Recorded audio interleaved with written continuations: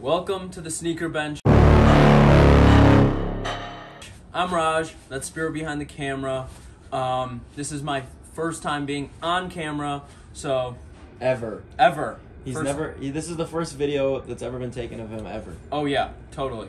No videos have ever been taken. Before we get into it, let's hit a little sneaker cam.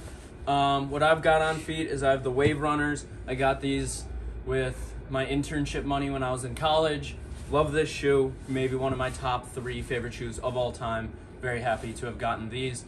Spyro, what do you have on? Today I'm just wearing some Van slip-ons. Nothing crazy. There's nothing crazy about these. Just blue suede and cream Van slip-ons. So I'm sorry if I disappointed you with this footwear choice. I did make fun of him for it, but he was like, hey, he's going to show what he was actually wearing today, which is admirable. That's very admirable. Yeah, almost switched what I was wearing, but this is what I was wearing today, so I'm not going to change up. Hey, we appreciate the honesty. So we're going to get into some of the stuff that we talked about, or that was cut out of our last video, including the J Balvin 3s, the KD 16s, ALD 550s. Travis Scott Mac Attacks. Oh, the Travis Scott Mac Attacks, too. Those are super cool. So yeah, let's start with those. What do you think about those? Travis Scott Mac Attacks, personally, I think that they are cool looking, but I don't really listen to Travis Scott's music, so I personally am not very excited for them. I don't want them. Not that I hate Travis Scott or anything, it's just I want to like the person's music if I'm going to wear their sneaker. But I do like the social status Mac Attacks that are supposed to come out later this year, I think in the fall, with the swooshes that scrape off and whatnot. I think those are really cool. The green that scratches away to orange, I believe, are the ones that I think are the best, and I'm excited for those. Yeah, I mean, as far as the Mac Attacks go, I really like them. I think they're one of the first sneakers that I would consider buying where I actually dislike the artist. I do not like Travis Scott. I think a lot of his music is just like not very good. It's not for me. But the Mac Attacks are super cool. I think the reversing of the swoosh actually makes them a little bit more modern versus when they're like regular swoosh. For some reason, they give off a little bit different of a vibe. But I do like those. I haven't looked into the social status ones a ton, but yeah. They're very cool. I mean, I assume they're cool. The Mac Attack is a cool silhouette. I just want them to look a little bit more modern, and the reverse swoosh, I think, definitely did do that. So we'll see if I actually pick those up. I am in line for another sneaker purchase relatively soon, so we'll see what happens. The reverse swoosh is a boring gimmick, but they need to do something special, more special for Travis Scott, in my opinion. I think one of the cooler sneakers he's done has been the React 270, and those aren't my favorite sneaker, but they were different from what other things Travis Scott does, and I think they should do more things different like that instead of just putting a reverse swoosh on an old sneaker and telling people to buy it. Also, his SB Dunks are really cool. Those are his best sneaker, in my opinion. I didn't really like the 270s, but they're different. They are different. They are very different. Other stuff that we're catching up on, the ALD. J Balvins. The J Balvins. The 3s got leaked. He's been wearing them a lot. It's like the sunset on the back of the shoe. Very cool. Not something I would purchase, but in my opinion, probably my favorite J Balvin shoe that has come out yet. What do you think? I think it's... I mean, I know J Balvin is like a big artist, but I don't necessarily listen to his music, so I also don't really have that much interest in his sneakers. I would say that I would agree it's probably the better of his 3 sneakers that he has, but I'm not interested in actually buying them. That makes sense. I think J Balvin's just had a lot of out there sneakers. Like his J Balvin ones, I honestly disliked those quite a bit. They were too out there for me. I didn't think that they actually like... One of the coolest parts about the Jordan 1 is that it is wearable and that it is like something that's like universally cool. And the J Balvin just kind of like ripped that off with how insane those were. You also don't listen to J Balvin's music though, so maybe that's just how he is. I honestly have nothing. I have no knowledge of anything about J Balvin. So like maybe I'm not gonna hate on Action Bronson sneakers for being crazy. Maybe J Balvin is just like like that in a sneaker form. I don't know.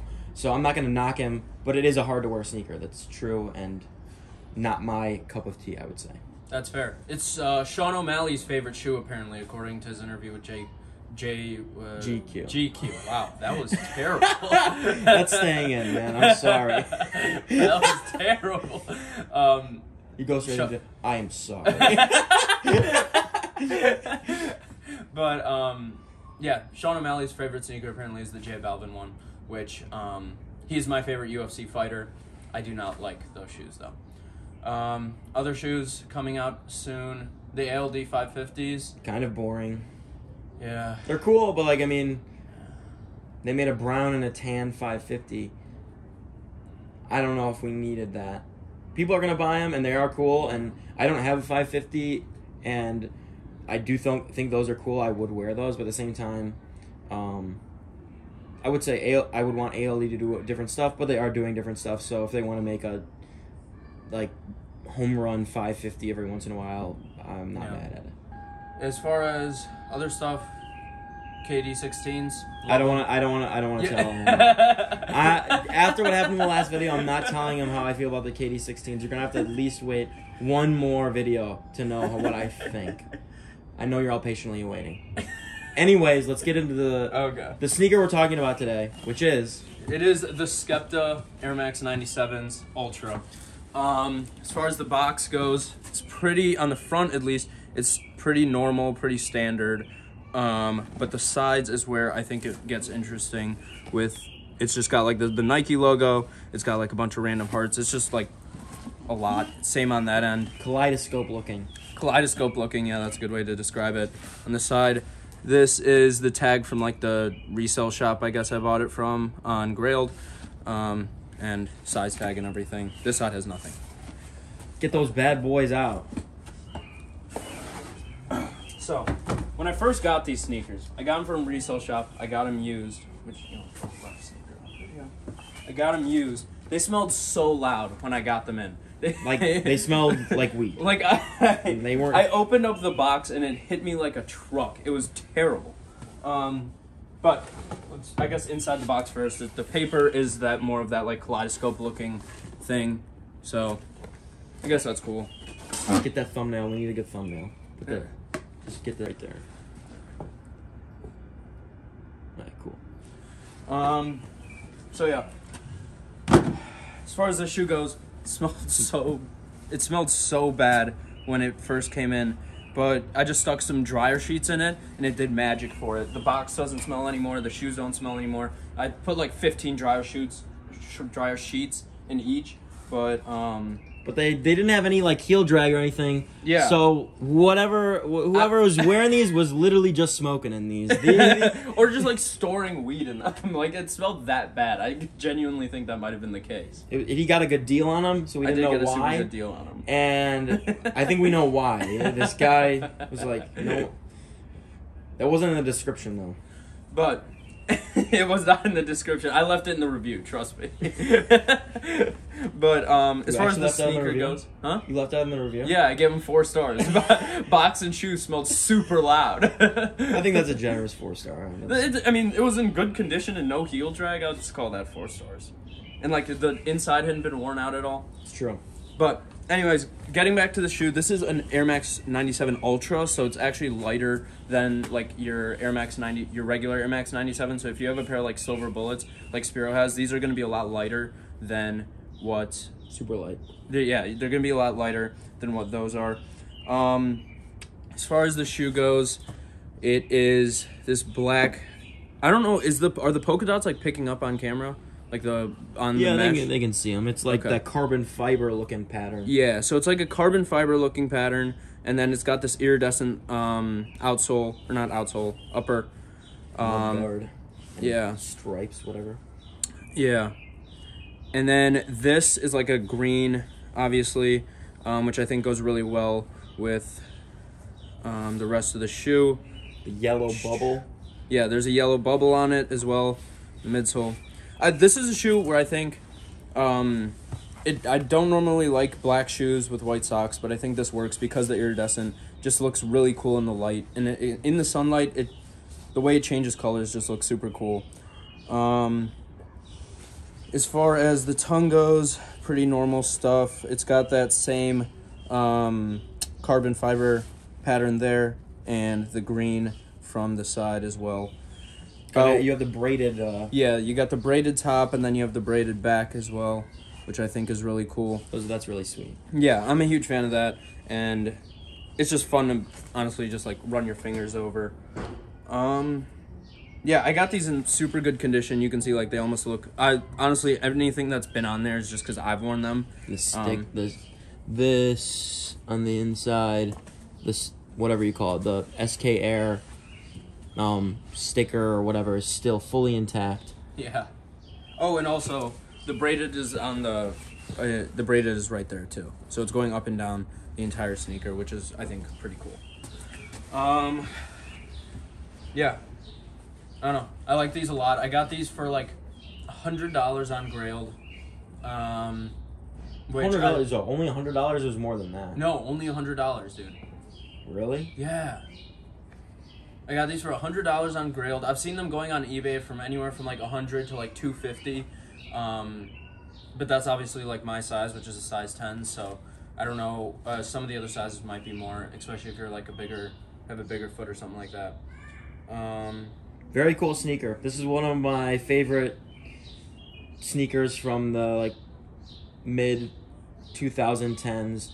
I think they're really, really, really cool.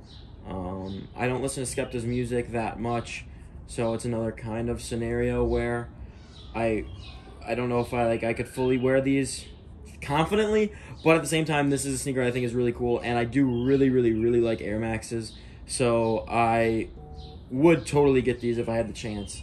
They're a little old now, but still very, very cool. They definitely still hold up today, in my opinion. Yeah, and you already have the iridescent on this is based off of that one other shoe that you already have, right? Tuned Max, yeah. The Tuned Max. So yeah, I don't know. I really like these. I listen to Skepta only when I'm working out because a lot of his music is just like good to lift in and stuff. But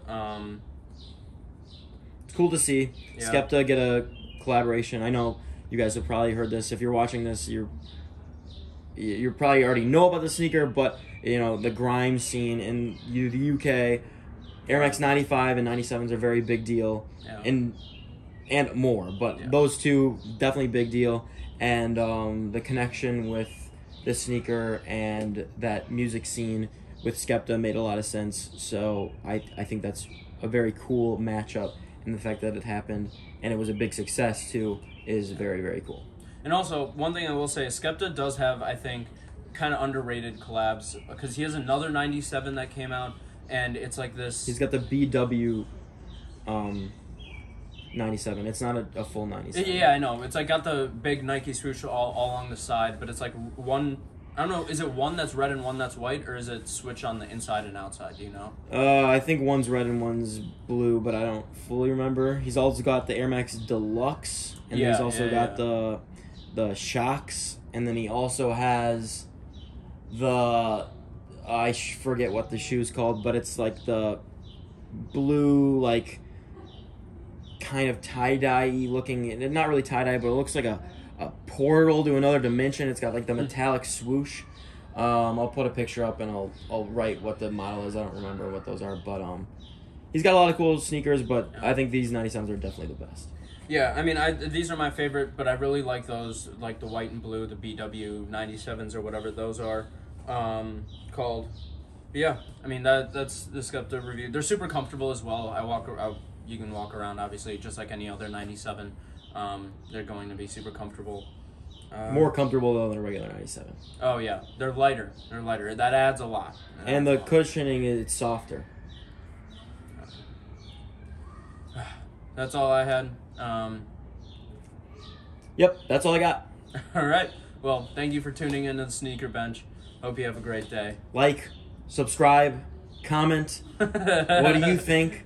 Do you want to know what we think about the KD16s? Hate me, whatever. Tell us you hate Raj. Tell us you love Raj. Whichever one it is, tell us in the comments below. Have a great day. Have a good one.